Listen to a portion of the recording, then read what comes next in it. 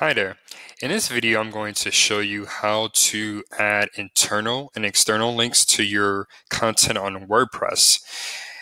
There are probably different ways to do this other than what I'm going to go over in this video, but I find that this is the easiest way and especially helpful for people just starting off with WordPress.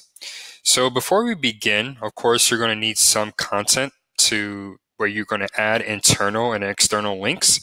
And then I use a handy plugin called Tiny MCE Advanced, a free plugin from WordPress, and it allows you to basically what it does once you add it to your website, it's going to add these different toolbars here at the top of your page.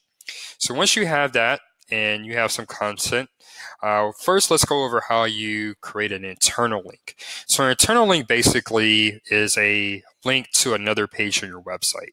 So let's just, for this example, use this as our phrase that we want to link. This is often called your anchor text, and I'll go a little bit more into that in a bit here.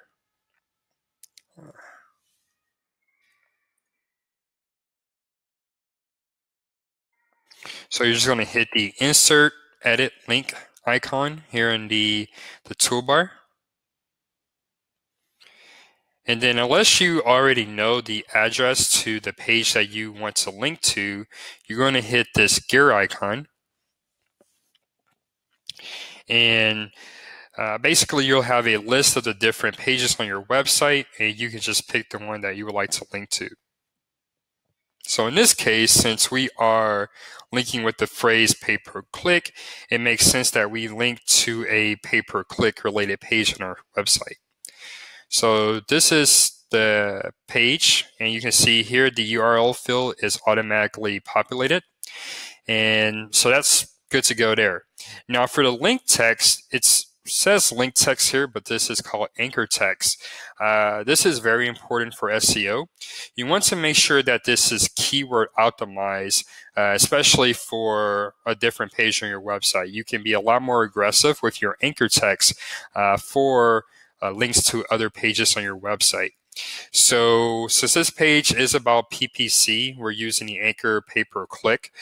Some other anchors you could use include PPC marketing, PPC advertising, PPC. Really, the list goes on and on.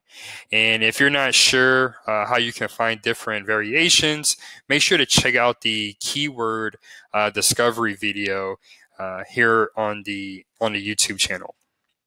Now, once you have the anchor text, you're going to always hit open link in a new tab. And here's why. If you click or have someone click through to another page, even if it's on your website, that's going to decrease the average time on page. And if that's the only page they have landed on, the bounce rate for that particular page that they're clicking from.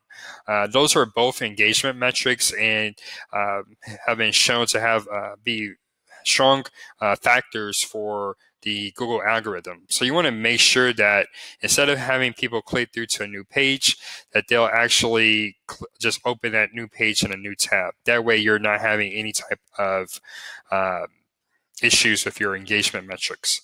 So we're going to hit open link in new tab and then add link. As you can see here now, you're able to see that link pop up. And if you're not sure, you'll always know that anytime something's underlined automatically, that means that it's a link. Now, so those are internal links. So external links, it works much the same, except that instead of going to another page on your website, you're going to go to a page on another website that you don't own or completely different website. So for this case, why don't we just try graphic design professionals. This just be a test. So much the same, it's going to be a similar process. So you're going to hit insert edit link.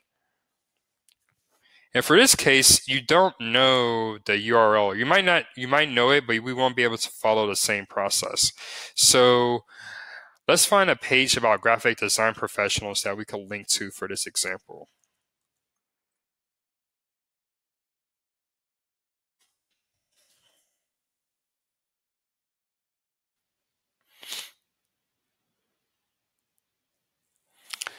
So let's just take the first results like it's a really good resource. So we're just going to do a right click, copy link address, go back over to WordPress, add that there. And then again, you want to make sure that you are opening a link in a new tab. And again, you can change the anchor text, whatever you want. Typically, when I'm linking out to an external website, I try to help that website owner out with some strategically placed anchor text so that they would get some SEO benefit from that link. And update, and now you're good to go. So that's how you add internal and external links into your WordPress content. Thank you.